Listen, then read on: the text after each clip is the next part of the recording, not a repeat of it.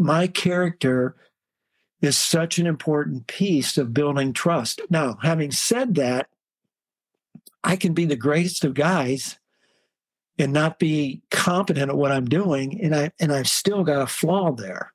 On the other hand, I can be, as you've already indicated, incredible when it comes to the X's and O's and the game itself, whatever sport it is that I might be working with.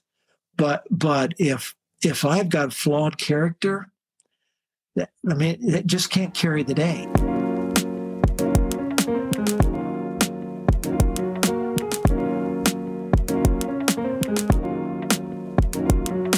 With me today is one of the more respected baseball coaches of the last 40 years, probably, Coach Sam Riggleman.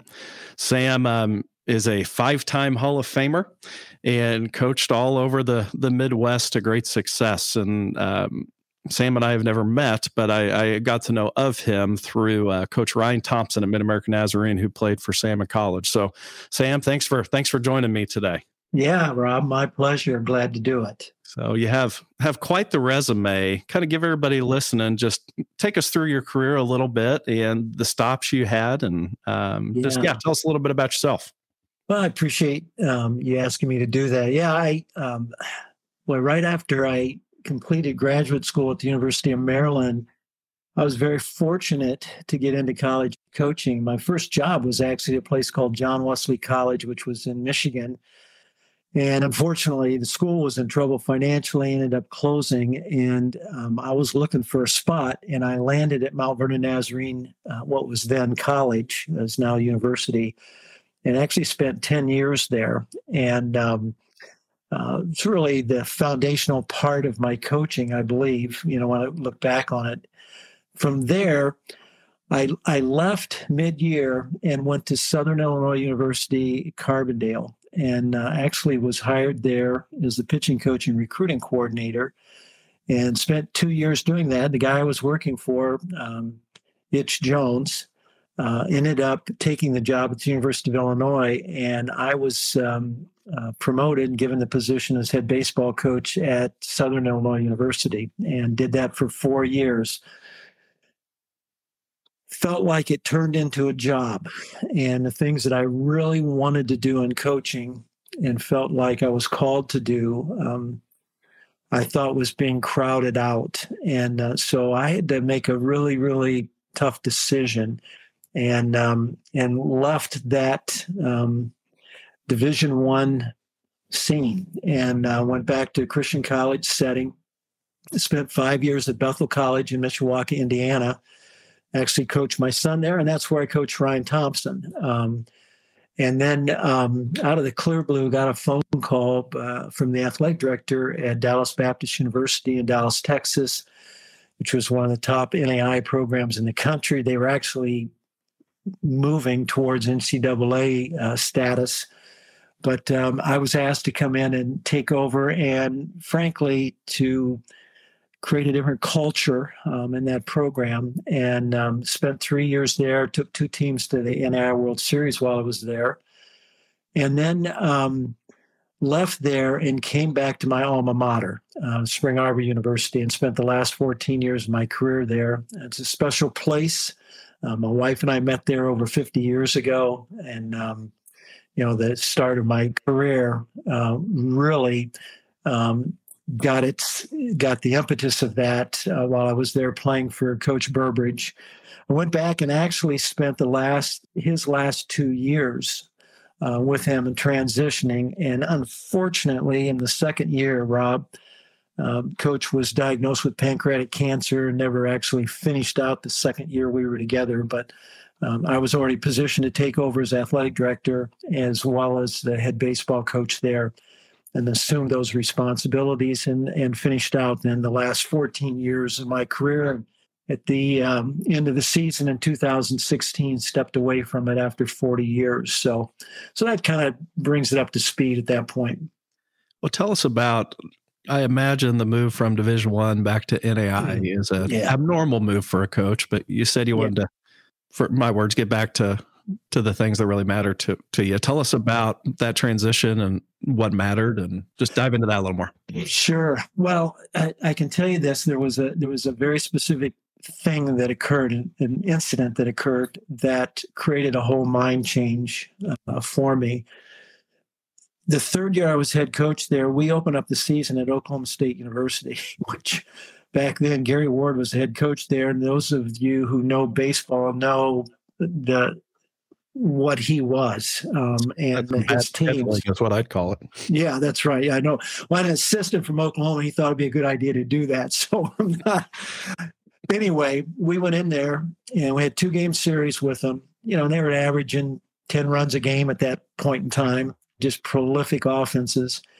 We got beat the first day, had a decent game with them. The second game, the following day, we beat them 2-1 at their place, which was just an incredible accomplishment. I had a young man on the mound that was just lights out, and we scored 2. They only got 1. And anyway, we're done with the game. We got a 9-hour bus trip back to Carbondale from Stillwater, Oklahoma. And everybody had cleared out. I'm the last guy out of our dugout. I grabbed my satchel. I've got to go up and see our sports information director up in the press box. And I'm walking up in the stands, Rob. And frankly, as surely as I'm talking to you right now, God spoke to me and just said, "So what?" And then followed it with, "What difference does this make?" And I got to be honest with you, I was frozen in my tracks. I'd spent a significant amount of time aspiring to be a Division I head coach. But I got there, and what happened was that it just turned into a job. And for me, I'm not saying this about every Christian guy that's out there coaching, and particularly guys at Division I level, because I know a number of guys that have been able to do it and do it well. But it wasn't what I wanted to do. I wanted to be able to mentor and disciple young guys, and not just on the baseball end of things. And it was very difficult in that environment to do it. And so after a lot of thought, prayer, conversation with my wife, I made a decision to leave that. It was my decision. And I felt like that's what I needed to do to get back into an environment where I could do the things that I really felt called to do in coaching. You know, I know you're very, very interested in this whole transformational look that should be taking place in coaching. And I think that in essence, that's what this was about.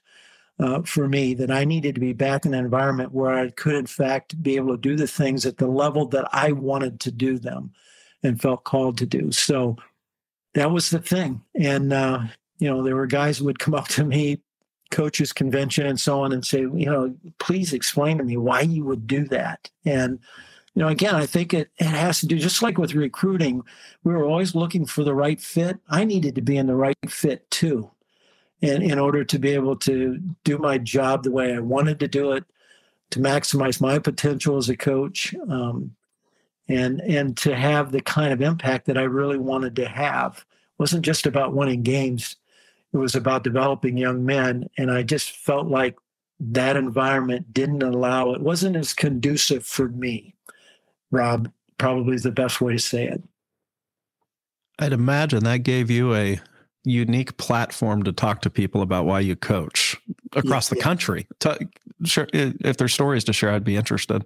Well, I for sure, because, again, I've come back multiple times, particularly since I've retired, and had conversations with guys, particularly younger coaches, who are trying to find their way through this.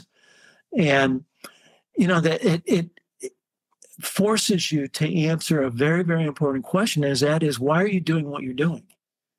And I think that that is the platform. I remember shortly after I retired, the guy who's the head coach at Taylor University in Upland, Indiana, is also athletic director there, who's doing a phenomenal job there. Matter of fact, they made it to the NI World Series this past year.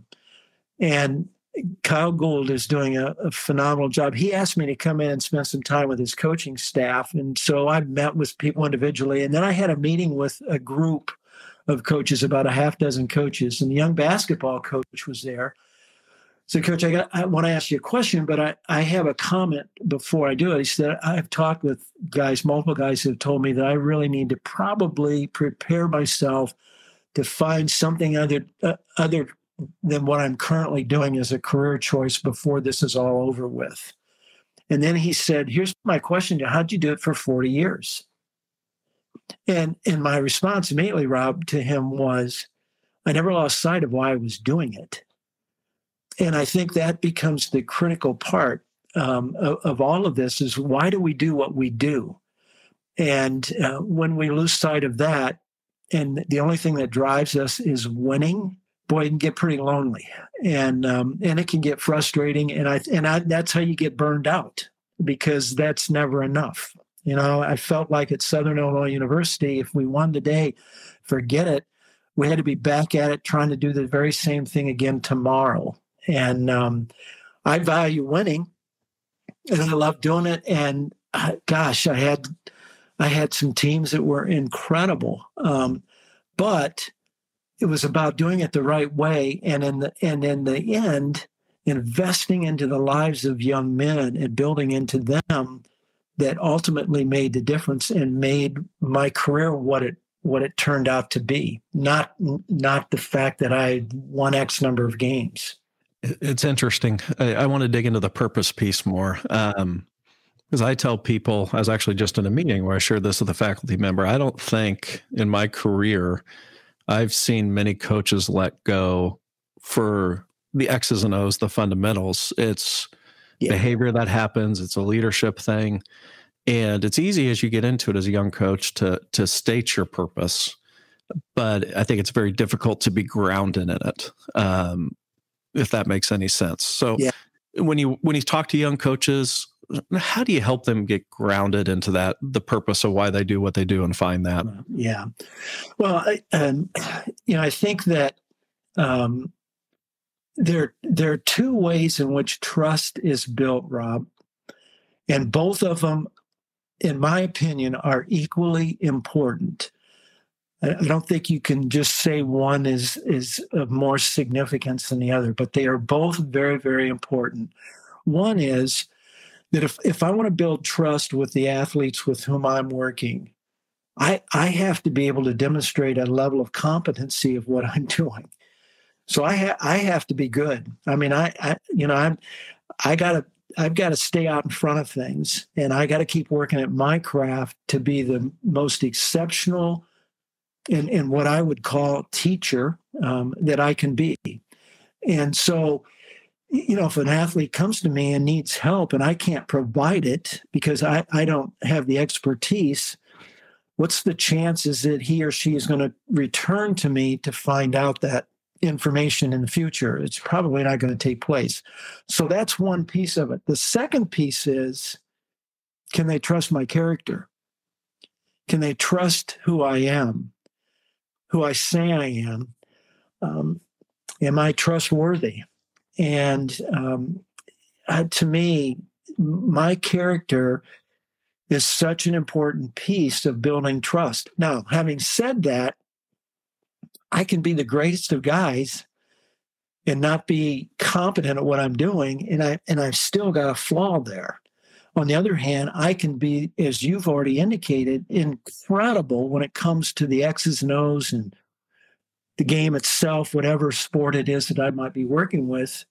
But if I've got flawed character, it just can't carry the day. It won't carry the day. It won't carry you in terms of longevity.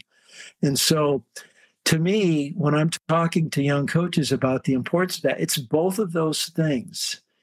Let me back up with that. Yep. I hear people talk about so-and-so, is a great motivator. Blah, blah, blah. I have moved away, or I did move away from that line of thinking. And because, again, what that means is I got to walk into practice every day and I got to find your switch and make sure that I flip it. And my job, again, this is what I'm communicating to you. My job, and I think what your job is as a young coach, is every single day you inspire the people around you to get better. And you do that in how you go about what you do every single day, which means how you communicate, how you handle yourself, everything that occurs in the course of practice. You're being watched. And so how do you handle that? And what level of energy do you bring? How do you build into the lives of your athletes? What is it that you're communicating that brings life into them? And those are the things that I think in the long haul are going to matter. And, again, this is a perspective that I've maintained throughout, particularly the latter part of my coaching. And that is that every single day when I walked out on the field or I was in the clubhouse with my guys, whatever the case might be, I understood that something of eternal significance could occur, Rob. And so when that is your perspective, that changes how you do this and what's really important. Now, is winning important? I think so. Why do you spend so much time at it if you're not trying to get it done?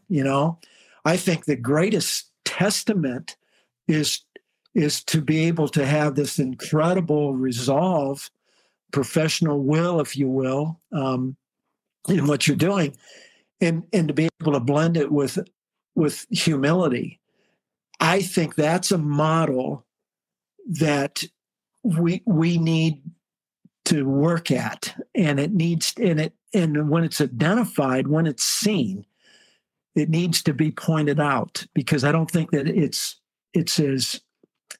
out there as much as we would like to see it or need to see it, if that makes sense. Oh, that makes perfect sense. I already have a page full of notes written. So tell me about, so you had a part of your career, you were also an athletic director. Yeah. To be a little vulnerable, some guilt I carry in my early years as AD was hiring young coaches who I thought were ready and weren't. And the hardships they faced, some stayed in coaching, some didn't. Yeah. Do you have any, for the ADs listening, how would you identify if a young coach was ready and the trust and, competency and character, the stuff you talked about, that makes perfect sense. How would you work at identifying that in a young coach? Well, I think first and foremost, the character piece has got to be in place. And you can gamble, if that's the right word, on the ongoing development and help with that. There are avenues in which you can encourage, as an athletic director, if you're hiring a young coach, things that you put in place, even outline, maybe demand is too strong of a word, but I think that it's appropriate that these are the kind of things that need to be done. Getting connected with other veteran coaches who have modeled things in such a way that it's clear. It's that line, Rob, success leaves clues. Get young coaches lined up with coaches who have been successful and they're doing some things well, and they're modeling some things. So I think that there are things that you can do. To me, that's the easier part to see develop. And obviously, you've got to have young coaches that, in fact, realize that they need to do that. And then secondly, they have a learning posture about them. I think that's really critical. But if you're gambling on character, you'll be making the change as the athletic director. Yep. At some point in time, because if there is a flaw there or there's some inconsistencies there, those things are going to rear their ugly head and create problems for you that you don't want. So, again, just the idea that you got to make sure that person is solid, and then that they really truly view coaching as an opportunity to impact by investing and developing. And I think that, again, if they're just caught up in the winning part of it, they don't know how to do the other things, and they have to be taught that. So, you've got to create some mentoring relationships, I think, Rob, if you're going to hire young guys or young gals who just don't have the experience, just to turn them loose and expect them to figure it out on their own. I just don't think that's a very good. Yep. The track record for that kind of stuff is probably not very good. Yeah. And I think as people get into the head coaching chair, they think they're ready till they get in it.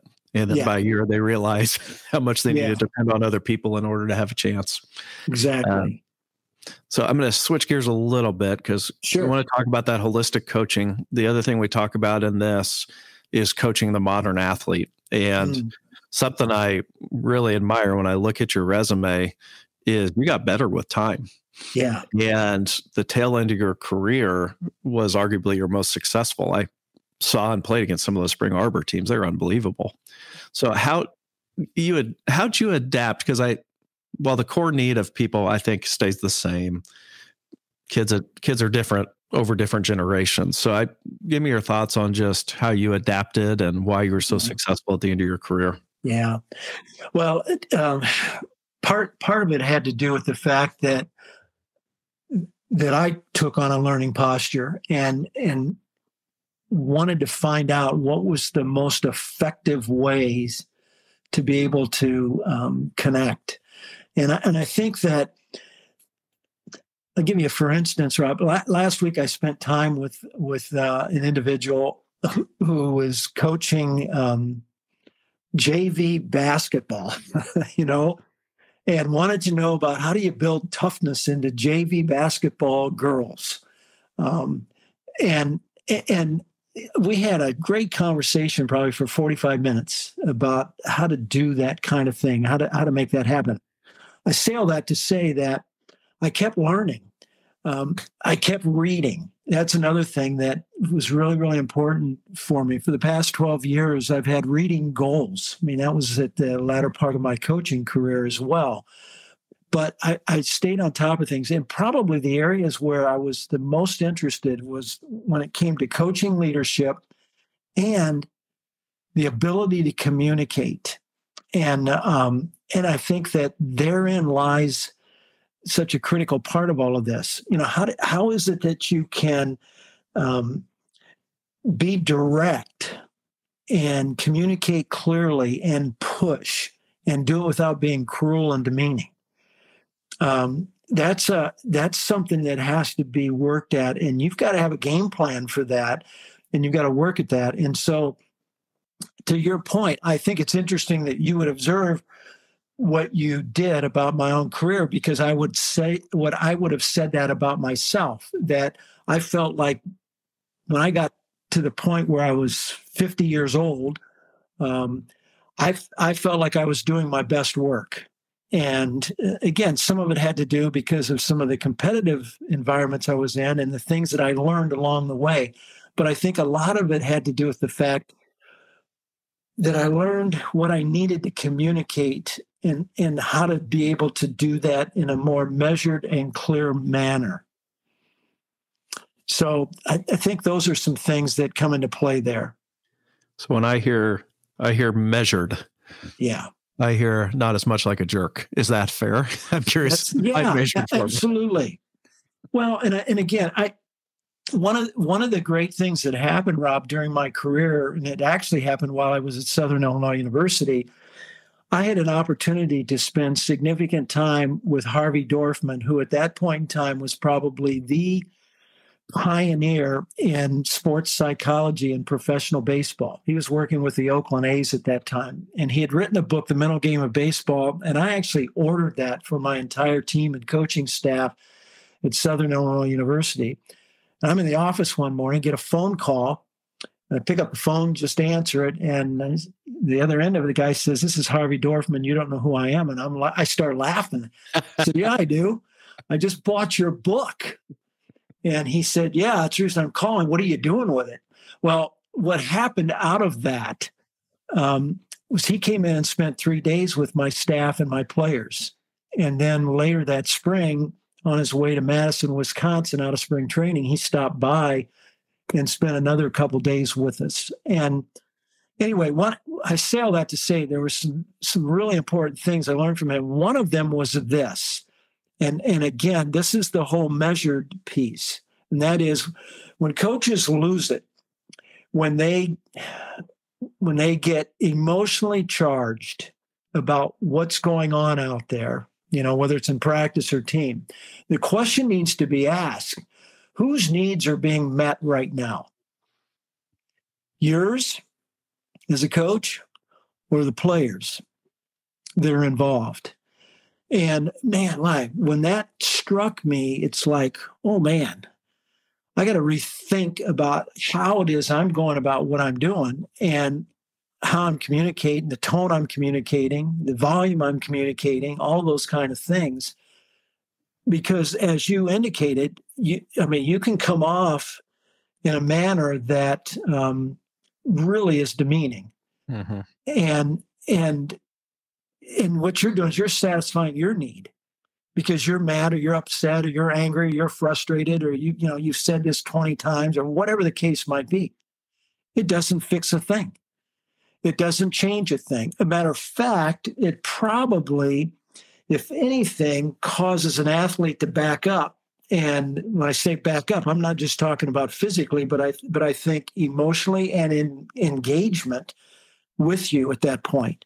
So those are the things that I think that, when you're talking about measured, you got to be calculated. If you're going to have a conversation that is about helping an athlete change his performance level, which is what I think is our responsibility to help them do that, it's going to take a measured conversation to do that. And the words you select and how you frame that is really important. And I think that, to your earlier point, I got better at that as I evolved as a coach, even into the latter part of my career. So hopefully that helps with some perspective on it. That does. I'd never heard it said like that, of whose needs are being met right now. Because I think of a lot of the regrets I have as a young coach, and it comes from emotional outbursts where I think my identity was getting threatened. So it's making me look like a bad coach as opposed to trying to help our guys be the best they could be. Right. Yeah, that's good stuff. How much, so we're talking about impact on guys, purpose. How much does winning matter? And I think your career proves that. I think some people think winning can conflict with the holistic coaching approach. I think your career is probably proof they go hand in hand. How much does winning matter in all this, you think? Yeah. I think it matters a great deal because you're pursuing excellence in what you're doing. Again, the deal is how do you help young athletes, and I would say this for yourself, even as you're coaching, to bring the very best version of you every single day in what you're doing. And the pursuit of excellence in everything that you're doing, and ultimately, when that becomes the foundational piece, and obviously there's a lot of multiple layers to that, but when those things are put into place, and obviously there has to be some talent involved, Rob. I mean, you've coached at the collegiate level, you know that. But the bottom line is that oftentimes that stuff takes care of itself. And one of the very, very highlights in terms of the outcomes, if you will, of coaching occurred all the way back in 2007, and we ran 36 games in a row together. It was a winning streak. And this, having been around the game of baseball as long as you have, the chances of doing that are, it's ridiculously difficult, I'm pretty sure I was an assistant on a staff that was one of your 36. Go on. You're welcome. You might have been. But there was only one occasion during the course of that entire run that I talked about the winning aspect. What I did every single day, it was like a repeat. I mean, the guy, I should probably just have said to our guys, I need somebody to tell me what we're going to need to hear today. And that is that I need you to bring your A game every day. Just bring your A game. I don't want your B game. I don't want your B plus. I want you to bring your A game. And I want you to play as hard as you can against the game itself, which means that you hit a ball back to the pitcher, you got to give me your best running time. And because we're going to assume that something bad's going to happen on their end. And so we practiced that way and we committed to that. And as a result of that, it led us to some things that who would have thought? And, you know, that the course of that year, Rob, the winning streak was unbelievable. We ended up 48-5 on the year. We were not ranked at the beginning of the year. No one even knew about us. We went to the NAIA World Series and played for the national title. And it was just a phenomenal run. And again, what I'm saying to you is that there was not a lot of conversation. There was more conversation in the stands with the parents. There was more superstition in the stands with the parents. And it was just hilarious, almost, you know, with what was going on. People sat in certain places, and, you know, just all kinds of stuff you find out after the fact. None of that bothered us because that wasn't what we were doing. Mm-hmm. We were just, give me your best version of you every day and play as hard as you can against the game. And let's see what happens. And, you know, we turned around the following year, went back to the World Series. We did it back-to-back years, much like Coach Thompson has done. And but it wasn't about this is what we're trying to do. This is the process that we're going to use to get there. And the expectation is what you bring every single day in terms of your effort, your attitude, how important that is. And if we're pushing the envelope every day to be the very best, then guess what? We may have an opportunity to have something special happen. And so that's the way I approached it. Did you see that coming? Not obviously you wouldn't ever think, gosh, 36 games in a row, but that high level of performance from that team specifically. Would you at the beginning of the year have seen that team being a great team? I saw some things that I thought really gave us a chance to be pretty good. If I'm being honest, I would just say, man, that was even beyond my wildest dreams when I look at all that took place and all transpired with that.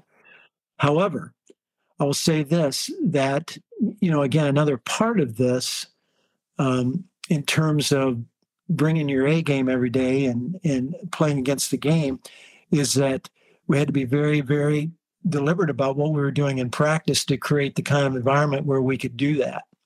And the competitiveness, the expectation about execution of things, the demands that we were placing on one another, holding one another accountable for that. And in a key part of this, Rob, which again, the whole approach to what we're doing in coaching, this holistic approach, and that is, do we have a game plan for handling adversity that's going to take place in the course of games and in practices, and how are we going to deal with that? And that was a part of what we were doing. Is I tried to do things. I attempted as often as I could to do things, at least in a portion of our practice, that would force failure on the part of our players, which means that they had to then adjust, which was the key.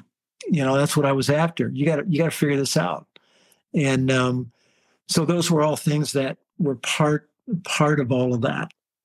Yeah, it's fascinating. There should be a book written about that season. Yeah. So last kind of line of questioning, if you will. Sure. And I think you're in a unique spot to talk about this because you've been in the game but out of the game for a while. Yeah. We talk a lot, especially kind of post-COVID, that this generation of student athlete has changed. Mm-hmm. I'm curious your observations of working with Gen Z, so the kids born after 2000. Yeah. How do you think they've changed, and how do you think they've stayed the same? Yeah. I think they have more baggage. I think they're dealing with issues. Some of them are social issues. There's stuff going on that is at the forefront of their thought process that I think complicates things for them. I think, Rob, I remember when, and you may have an experience like this as well. I remember this happening while I was at Spring Arbor recruiting, that all of a sudden I've got a young man on campus for a campus visit, and I have 2 sets of parents. That's a whole different deal now. Yep. You know? Mm-hmm. And I'm trying to figure out who is the decision maker, who carries the weight in this thing, and who's going to be the influencer, and all of a sudden you've got those kinds of things that are impacting, which I think certainly complicates things for them. And I think you mentioned the COVID thing. There were already some issues that were going on that needed to be dealt with. This generation that you're talking about is so savvy when it comes to technology, and they spend inordinate amounts of time on devices. Let's face it, and to the point where they almost have created a sense of loneliness for themselves. Because as you well know, you can go on a bus trip for 4 or 5 hours with them as a team, and they're never communicating face to face. They're doing it by phone, and so you got to find some ways to cut through all that. Interesting. I just read this in some of the research that came out of Stanford University. As technically savvy as they are in all the possible devices, media communication platforms that they use, they still value face-to-face conversation. Yes.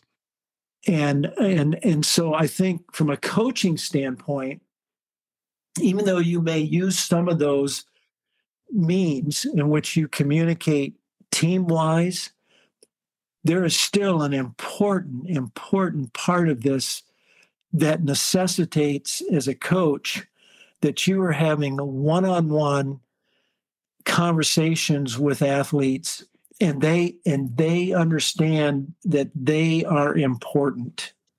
I think that is such a critical part of all of this, and so we make this allowance for them because they function differently than my generation, obviously.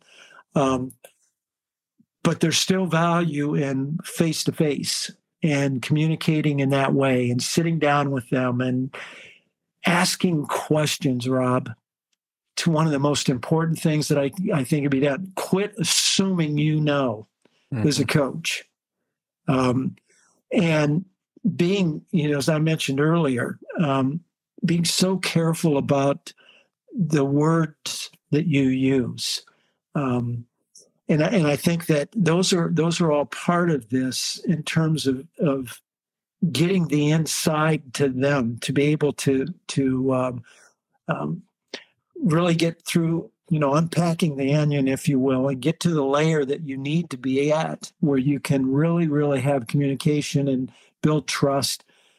And they know that. And so, yeah, I think there are things, but I also say this. I think that they're, in many ways, they want some of the same things that your generation and generations beyond that all want, and they want to be successful.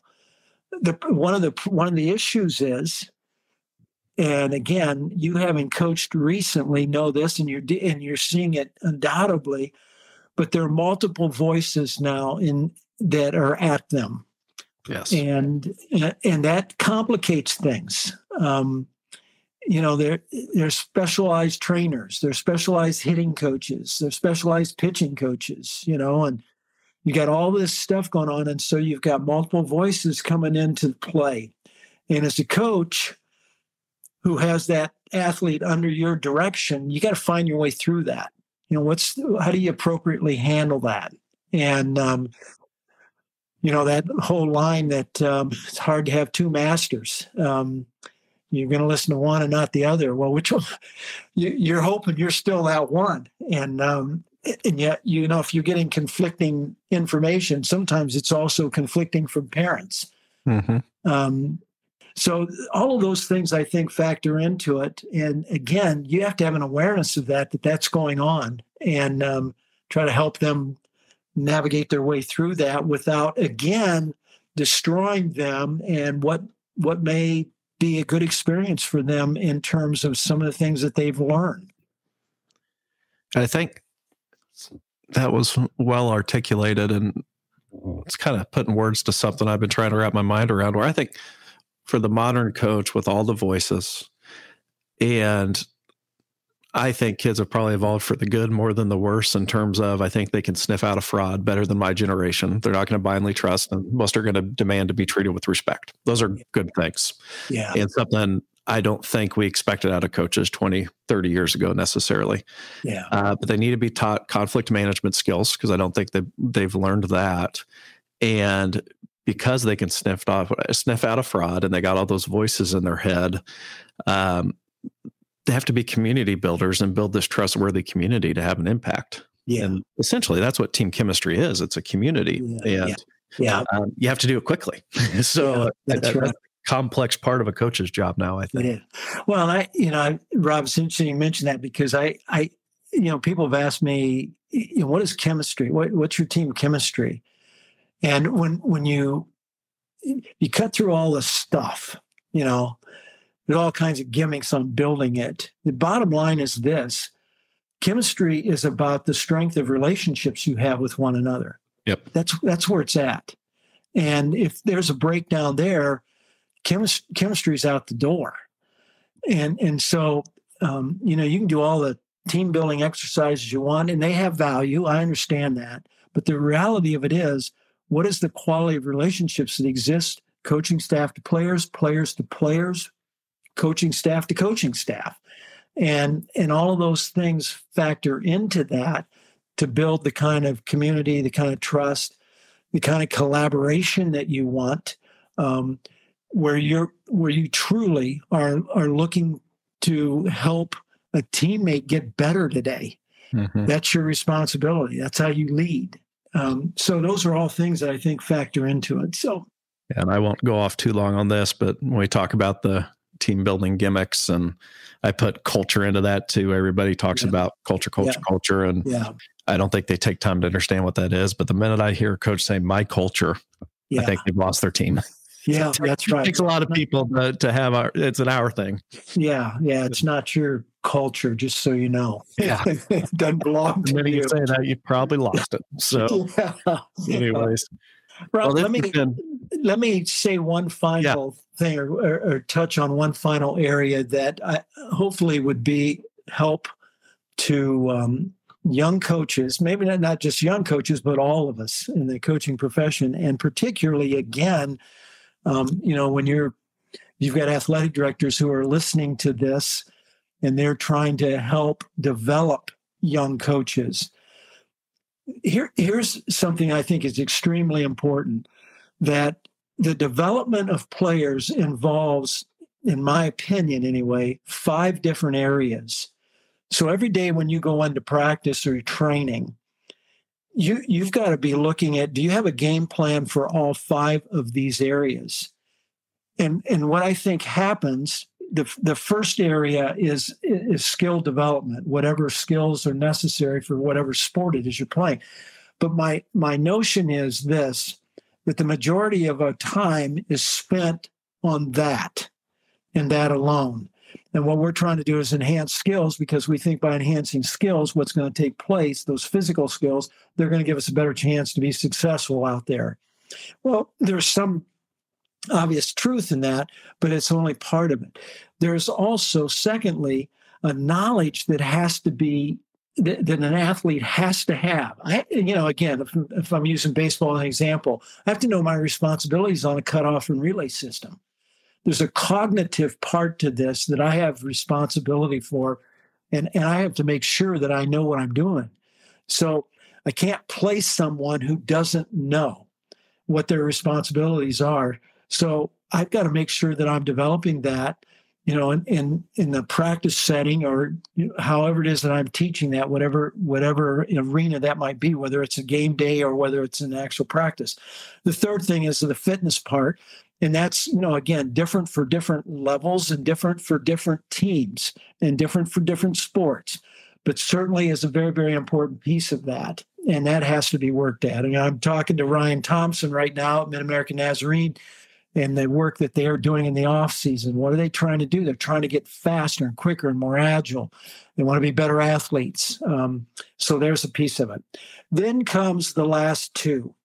And this is where I think coaches are negligent, if I can use that word. And that is, what are you doing every day to develop toughness? How are you building that into your practice, where you are being deliberate and intentional about the resolve necessary to be able to be a tough competitor? What are you doing? And as a coach, that requires a game plan and being deliberate. And again, coming back to this point earlier about being measured on how you're communicating things, that is something that has to be deliberate. And then the last one, these last two, I think, overlap, although they are distinct. And that is, what am I doing to develop emotional stability on the part of my athletes? In other words, when things go haywire, and they're going to, what is the response? What is the appropriate response? I come back to me, one of the single most important concepts in dealing with this part, and again, both the toughness and the emotional stability part, I think this applies, and that is this. When things go haywire and an athlete makes a mistake out there, the natural response most of the time is some kind of an emotional response. The easiest one to pick up on is body language. You can see that immediately. Shoulders slump, head drops, and kind of slouch, and that becomes a response to what just took place. What has to happen if you are going to be able to demonstrate emotional stability is that you have to make a strategic response to what just took place. And I just throw this out because I think it is the right question. What is the right next thing that I need to do? And that brings this thing back into, where's my focus going to be and how do I stay on point, even though I made a mistake? Because I've got to do the next right thing. And in order to do that, I got to be engaged at a level that I can't allow my emotions to take over and override this. To me, Rob, when I look at designing a practice schedule and putting together things, I've got to make sure that all 5 of those are dealt with. Because if all I'm doing is dealing with the skill enhancement piece, when it comes to dealing with pressure, it comes to dealing with failure in the course of whatever game it is that we are coaching, our athletes won't have a game plan, and they need to have an answer for whatever is going to go on out there. So I'll leave you with that, and you may have a comment or two. I'm not going to let you leave me with that. I'm going to follow a question. Put you on the spot. Define toughness for us. It's making an appropriate response to negative things. It's demonstrating resolve, being resolute. I really like that word, where, you know what, I just made a mistake. However, I will get right back on point where I need to be. Mm-hmm. And I think that's, my demeanor doesn't change. I actually used this word with Coach Thompson when I talked with his team about going into tournament play. I don't flinch. Things are going to happen. It's, part of it is, Rob, that we get to the point where we think nothing bad should happen. And so it's like we're caught off guard. Yep. What I tried to do in practice was to create things that would actually cause you to fail so that you weren't caught off guard, so that you would know how to appropriately respond going forward. And then when you did, boy, that got reinforced, which is a whole nother issue in and of itself. Mm-hmm. But I think, again, the toughness piece is, can I find an appropriate reaction? Can I stay neutral in all of this without letting my emotions override and just take me down a dark hole? And, we've all seen it, where one bad thing leads to four bad things. And it's turned into one of my triggers as an AD when I watch coaches and they get so upset. Yeah. And it's like, you can't be upset by predictable things. Yeah. Stuff's going to happen, and let's have a plan. Yeah, exactly. You're exactly right. If you think your athletes are going to be perfect out there, I mean, get a grip. Yeah. It's not going to happen. Your job is don't be in sport. Yeah, that's right. Your job is to teach them and help them develop a plan to be able to deal with that, mm-hmm. so that they can effectively find their way through it. And it's not going to look great all the time, but as they are working through it, that's when you come alongside and say, "Hey, I saw this reaction today. Wow, that's mm-hmm. exactly what we're after." There are two words that have to be avoided, Rob. One of them is "don't," which is the easy one. But here's the second one that gets abused all the time, and it's the word "but." So, you're commending an athlete on what they're doing, and then you follow it up. But if you would, so as soon as I hear the word "but," what does that say to me? I didn't measure up to what I needed to do here. And so, again, even in our use of our language, making sure that we're able to couch things, craft things, say things in such a way that it moves us towards being able to help them find their way through the things that are going to happen out there, which not all of them are going to be good. Mm-hmm. And I think that, brings the conversation full circle of whose needs are being met right now. Exactly. How we respond to that. That's right. That's right. So, well, we always wrap up with a rapid fire round. Okay. So you have no longer than 30 seconds to answer any of these questions. All right. And unless you're saying something really good, then I'll let you go. So I got 4 or 5 of them with you. So what is one book that has greatly influenced your life? One book? Is that what you asked? Yes. Man, it's one I just read recently, and I would recommend it to every coach. It's called Extraordinary Influence by Dr. Tim Irwin. And I wish I'd have read it a lot earlier in my coaching, but it really is a good insight on how to communicate the right things. Do you have a favorite failure of yours? Whoa, favorite. That's kind of an interest. It's almost find your way through that one. I gotta think on that one for a minute, Rob. Give me another one. Let's see if we can come back to that. All right. How, as a coach, how did you define success in your work? Yeah. Every day bringing energy to what I was doing and building into the lives of the guys I was working with. That was my deal. I wanted to make sure that every single day I left something that was substantive to them. And that was key for me. Would you define success any differently as an athletic director? I don't think so. I think, man, alive, again, even when I served in that role, I realized I had another team I was coaching. So I was approaching it basically the same way. Obviously, there are other issues involved, but doing that. And by the way, I would say this to you, that people would ask me what I enjoyed so much about being athletic director. I told my staff, and they said, "What do you hate the most?" I said, "My staff."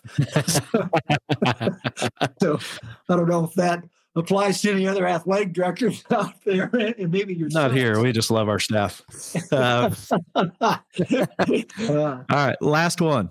In the last 5 years, what new belief, behavior, or habit has most improved your life? Wow. I think that I've just learned the importance of being disciplined in key areas of my life. And I've wanted to maintain. I mean, you probably could figure this out anyway, but I'm 72 years old, and I want to finish this thing out kicking and screaming, and it's because I want to keep learning, and I think that has been a key thing for me, is that even though I quote retired officially, I don't want to stop what I'm doing. And it's why I feel like I can go out and have some contribution to Mid-American Nazarene at this point, because I haven't stopped. So I think that's probably the key thing, is just stay disciplined in all areas of my life. And just because I'm not showing up and punching a clock every day doesn't mean I can't do some things of value. So well said.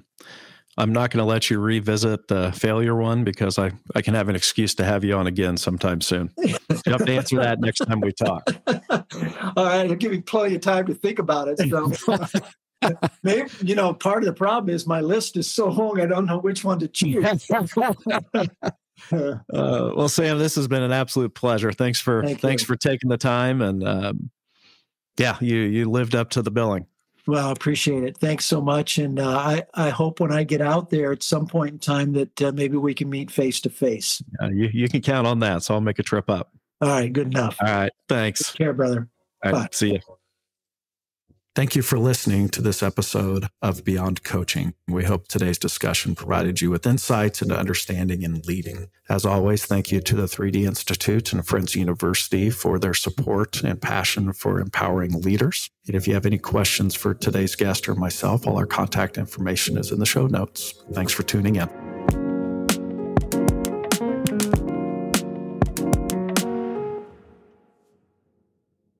Beyond Coaching is a podcast of the Impactful Coaching Project in partnership with Friends University. The Impactful Coaching Project seeks to develop coaches that coach the whole person. The Impactful Coaching Project is the thought leader in coaching the 21st century athlete and produces training, information, and original research to help coaches develop. For more information, check out impactfulcoachingproject.substack.com. Thank you for listening.